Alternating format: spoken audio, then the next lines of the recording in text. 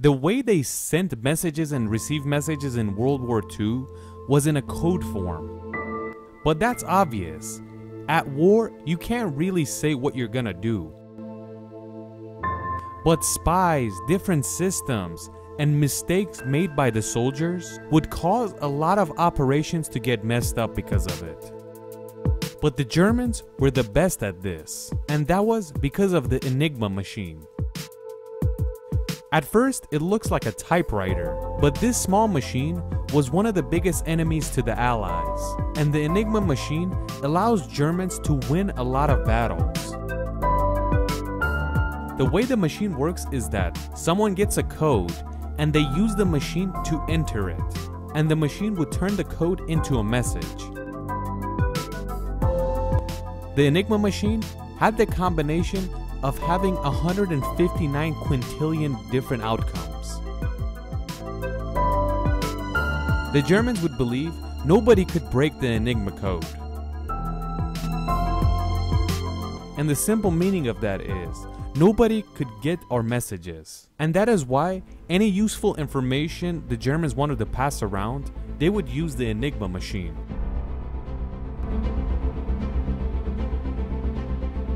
It's good to know that the Enigma machine was designed after World War I by the Germans. At first, it was much simpler than it was after. And that is why in the 1930s, the Germans made the machine more complicated and better. Either way, World War II starts, and with the help of this machine, the Germans get a lot of land in Europe. You could say the Enigma machine was more effective than a lot of different weapons. While all of this is happening, the Allies are looking for a way to break the Enigma code and read the messages. You guys should know Alan Turing, a very famous mathematician that we talked about a lot. And also a lot of people believe that the first computer design was by Alan Turing. In the year 1939, when England declared war on Germany, the British government hired Alan Turing to figure out the Enigma machine. You could say he tried to figure it out, but he never got anywhere, and that is why he told them it's not possible. They asked him, what should we do? He says the only way we can crack it is to design a machine just like Enigma. He designed a machine and made it, and he named it Bomb. The machine he'd made was not hand operated, and it was automatic. But the problem was, it wasn't one answer, it had multiple answers when it figured it out. And the reason was, it was automatic, so it had a few different answers. Either way, this was a life-saving machine for the Allies. In a way that you could say, it opened the eyes and ears of the Allies, and they slowly realized what actually is happening. The first time that Alan Turing's machine actually gave an answer, it was on April 1940. Even though it was an old code, it still got the answer, and the answer was the operation of a German U-boat for 1 week.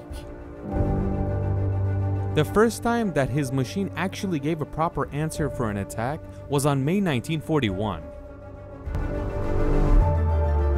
He figured out on what day exactly, in what place in the Atlantic Ocean, a German U-boat was gonna be at.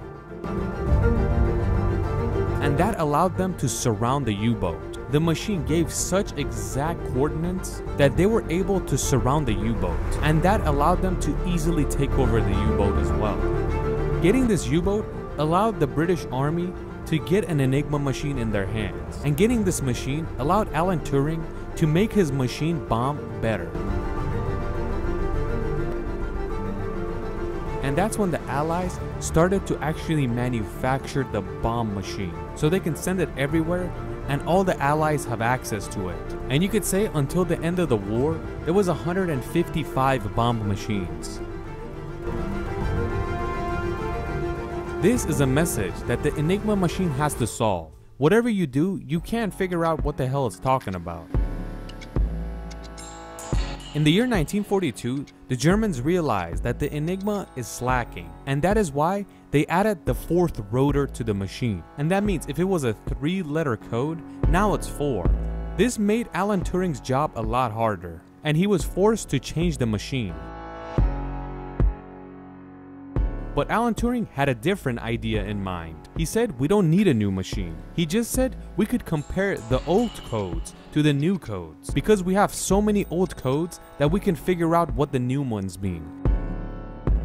This got to a point where the British Army could solve a Nazi code every 2 minutes. What Alan Turing was doing for the British Army was huge, and he worked for intelligence, and he had nothing to do with the actual army, and it was made in a way that the army didn't know how these codes were being solved. It was so top secret that nobody could figure out that Alan Turing, and this is the way they're figuring it out. So the spies could not figure out what's happening. Either way, Alan Turing's project made allies win a lot of battles. Another useful thing the bomb machine did was to help the Allies destroy the Bismarck destroyer. Alan Turing modified the bomb machine in a way that until 1945, at the end of the war, every Nazi message was being detected and decoded. We could say Alan Turing is one of the most important persons that helped the Allies, and you could say he did a lot more than an army. The reason the British designed this machine for the Enigma was because of Poland. Before the Nazis invaded Poland, Poland sent a message to the British government that the Germans have a machine like this called the Enigma, and if the Polish didn't let them know, the British government wouldn't know what to do. Either way, the British government said that Alan Turing is a hero. But that's until 1952, and that's when the war is completely over. Around that year, Alan Turing was arrested with a few homosexuals, something that was extremely illegal back then. In those days, they would send homosexuals in a type of asylum so they could basically get cured, because they believed that homosexuality was a choice and not genetic. And that's when Alan Turing committed suicide at the age of 41.